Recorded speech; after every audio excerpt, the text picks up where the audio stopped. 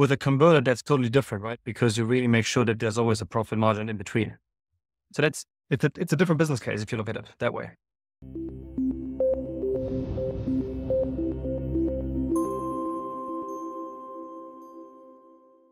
Good afternoon, Konstantin Berger, Rock Tech. How are you doing? Hi, Andy. I'm fine. How are you? I'm doing very well. So, interesting project or interesting company that you got here. Give me the 30,000 foot view. Yep. And thanks for having me on. You're very welcome. Rock Tech Lithium, Canadian company. We have a mining project in Ontario. It's called the Georgia Lake Project. We took over the company in 2012 and since then have developed that project.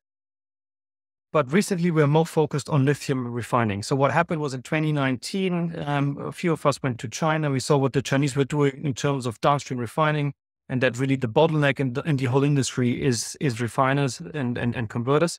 And so in 2020, then took the decision to also build lithium refineries.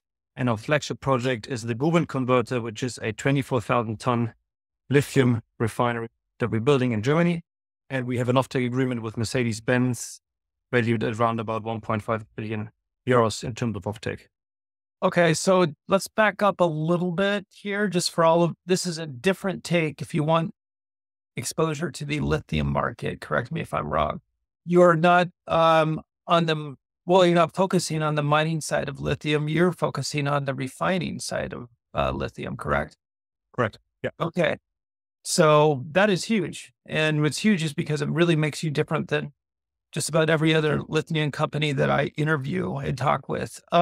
So let's back up a little bit. Tell me about the business model here. And you said you had a contract or you have a client in Mercedes Benz in Germany. Is that correct? Yeah. So that's a binding take-or-pay offtake agreement that we signed in 2022.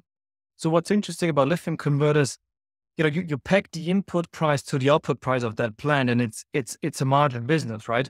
So you never left hanging in the middle. We all know that mining can be quite cyclical and sometimes not a lot of fun.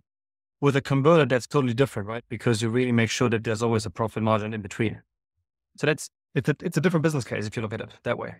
Okay, can I ask you a little bit more about the converter business here? Are you putting this on cars, automobiles? What is that exactly? Does that mean? Yeah. So what you get is a lithium chemical, lithium hydroxide, which is the precursor material to cathodes and in the end batteries for electric vehicles.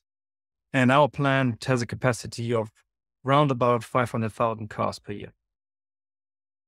Got it. So you control that converter, or you make the converter, if you would, for Mercedes Benz. Is that correct? I mean, there's a strategic interest in that product, right? And then not enough of these converters, neither in Europe nor in the US or Canada.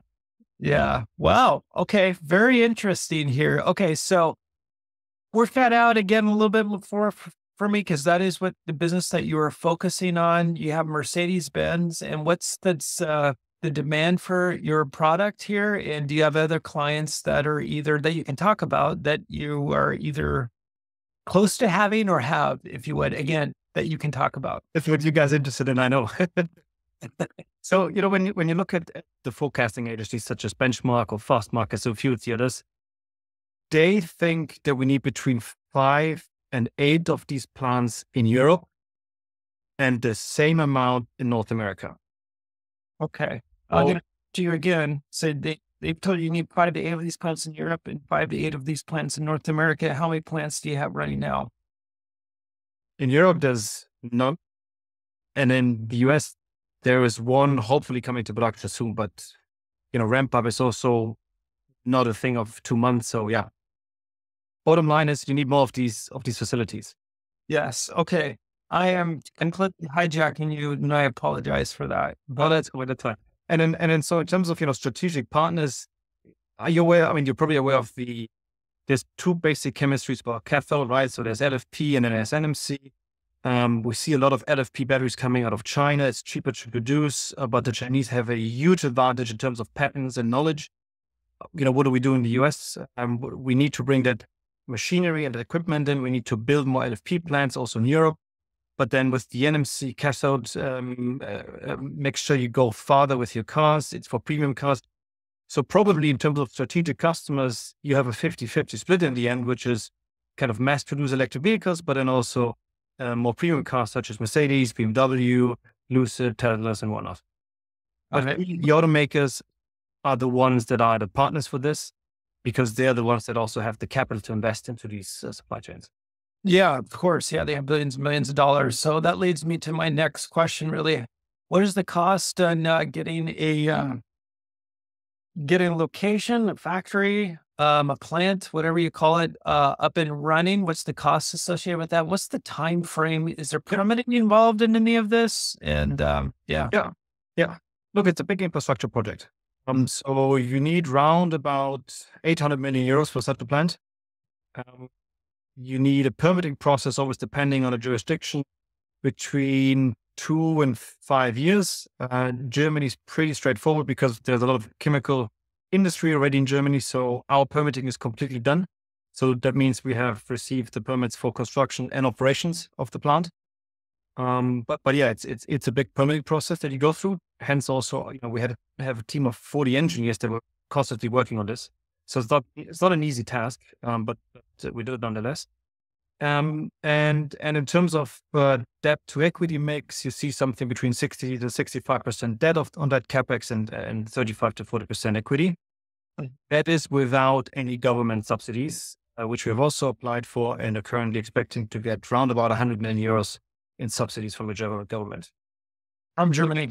And again, why is that important? Because obviously you want to compete with the Asian players, and who's the biggest is China. So in North America, but also in Europe, you need to somehow work with those capex numbers and get support to make sure that you're on a international level playing field, and can really make sure that we build this infrastructure in Europe and North America. Because without supply chains, there won't be any EV supply chain. Yeah, got it. Very interesting. So it also makes sense that you're building a plant or you would be building a plant in Germany, because that's where Mercedes Benz, Porsche, Volkswagen, BMW, blah, blah, blah, blah, blah. Yeah. The big auto players are, I would say they're in, I don't know, Italy or France, I guess. So you're centrally located. The second question is, and this is just out of curiosity, is you would build, if you were to build one in North America, would it be in Canada, in Ontario, or would that be in, I don't know how much of a difference that makes, but would that be in Detroit, the Michigan area? So in terms of shipping the product and in terms of getting the engineering right, it doesn't really make a lot of difference if it's the southern Canadian states or the northern US states. Right. OPEX is something that we want to look at, right? So where does the gas and electricity come from? There's a lot of clean energy in Canada, but maybe there's solar power and whatnot to be used to fill down in the States. So the OPEX consideration tells you a bit where you want to put that plant, but in terms of shipping the products and shipping it to, the GMs and the Fords of the world, really doesn't really matter between Canada. Yeah. Oh, okay. So we did our first scoping study for a North American plant. So the clear goal after, the Europe plant is financed, we come to America. We have that Jordan Lake project, which is a mining project in Ontario that I spoke about earlier. And once you integrate a mining project with a downstream refining project, then that really becomes very, very interesting in terms of margins and lower OPEX. Yeah, I'm sure. So let's wrap on this about the timeline or I guess the plan is, what is the ETA on getting one built? Do you expect it in Europe? And then the ETA, if you bring this over to America, are you looking to have this built in the next 2 to 5 years? Just give me some kind of round figures there. Yeah. So it's a 36 months build and ramp up process. That's not bad.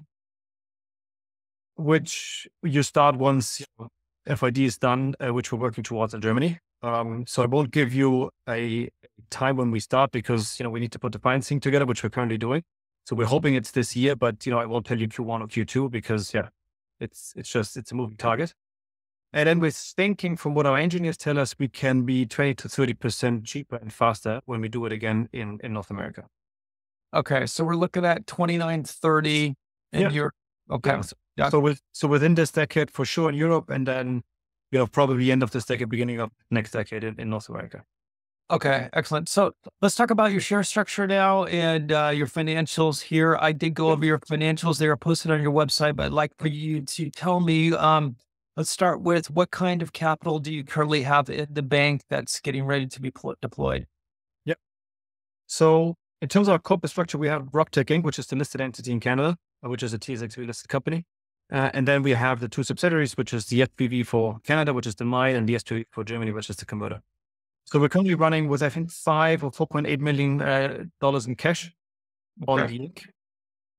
But the financing of those projects always happens on the asset level, right? So we would never give out more shares on the Inc. for something like $150 or $200 million financing. This is always private equity coming in on the asset level.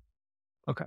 So what the holding does, and this is where I'm employed and most of my colleagues, it makes sure that we advance these projects and bring them to FID, but then we bring in strategic partners on the asset level. Yeah. In terms of share structure, when we took over the company in 2012, it was basically high net worth individuals from Canada and Germany who did that. So a group of investors. So via capital increase, took over majority of Rock Tech. And nowadays it's, I think this is public. Peter Thiel has been invested since 2021. There's a few others from the North American market that are invested, and a few high net worth individuals, family offices from Europe. And then on the institutional side, it's a bit lower, just because currently we're working, with our cornerstone shareholders that advance the project. But clearly my goal is, to get the story out also in North America, and then also get some more traction on the institutional side of things. Got it. Yeah. Okay. What's the one thing you'd like to tell investors right now? And is there any news that you can talk about coming out in the next 6 to 9 months? There's two things. One is the deal that we just did in Europe. So we announced last week that we're merging with a lithium project in Bosnia, which is on the Balkans, and it's to the western side of where the Rio Tinto project is. So the Rio Tinto Jadar project, which is one of the biggest lithium projects worldwide. Why do we do that? Because we also want to build an integrated supply chain in Europe. So shipping lithium sulfate probably, or lithium chloride, so an intermediate product from Bosnia to Germany, and then converting it to battery grade materials. Basically doing the same thing in North America between Georgia Lake and a second converter plant that we're building in North America. And that's very interesting because Europe currently is fully dependent on raw materials, not only from North America, but also from the Asian parts of the world. So that's, especially in the current market environments and geopolitical environments, of utmost importance to create your supply chains. Yeah. Let me interrupt you briefly. So this deal that you did in Bosnia, and I apologize, I didn't get the chance to see or review the press release. You now have a lithium mine, so you have access to the raw materials. Is that correct? It's early stage. It's a lithium project. It's not a mine yet. Right. So we're hoping to do more drilling. So it's in the ground. Yeah. So it's not an active mine yet. Excellent. Well, you're right. You really want to build out the whole chain yourself so you control everything, correct? Ideally. I think we need to learn from the Asians. Right? Yeah. No kidding. Yeah. No kidding. Well done. Huh. Interesting. Okay, great. And then so secondly, really, I would like you to look into everything around lithium conversion, right? So having a lithium mine is obviously the get-go and the starting point, but really, we need to think about where do we refine these raw materials? Who are we selling it to? Where the cathode producers coming in? So I'm fully convinced that in North America, but also Europe, we need a working battery supply chain, because otherwise we are dependent on other parts of the world. And we don't want to be, because it's such an important part of the industry. Yeah. Because think about defense, automotive, energy storage, all of that is dependent on that value chain. Yeah. It reminds me, this was a couple of years ago when Elon Musk wasn't in the news every single day. Yeah. And he talked about buying, what he was looking into doing is just really buying a silver mine, just buying a copper mine. So again, he would be even more in control of the first start, if you would, throughout the whole supply chain, because he didn't want to be dependent on whoever, whether that's another mine, another company, or another country where he was his materials to build his cars and his batteries. So very interesting. Yeah. So Excellent. All right, Konstantin. Well, I want to thank you so much for coming on. If people want to know more, get to know more about you and the company, how do you go about doing that, and what platforms are you traded on, or exchanges are you traded on, and what's your tickers? Yep. So the ticker in Canada is RCK. So it's easy to remember. Rock TSXV traded. Look up our website. Look at our investor materials. My email is also on the website. I'm always happy to get in touch with shareholders or future shareholders. And then RJIB is the ticker for the Frankfurt exchange where we traded, which also I think gives you an interesting vibe because you have a trading window in Germany and Europe, and then you move over to Canada. So it's quite exciting. Yeah, are you trading on any of the U.S. exchanges as of right now? Not yet, but obviously, the American exchanges are super interesting also in terms of valuation for clean tech stories, because again, it's not a pure mining story. Well, hopefully we get that soon. But at any rate, I believe people can buy you then on. I do not get paid for saying this, but on Interactive Brokers, they should have you listed because you can trade both German and Canadian shares on that platform. So, correct. Konstantin, I want to thank you so much for coming on, and hope to have you again soon. Thank you, Andy. Thanks for taking the time. My pleasure. Take care. Take care.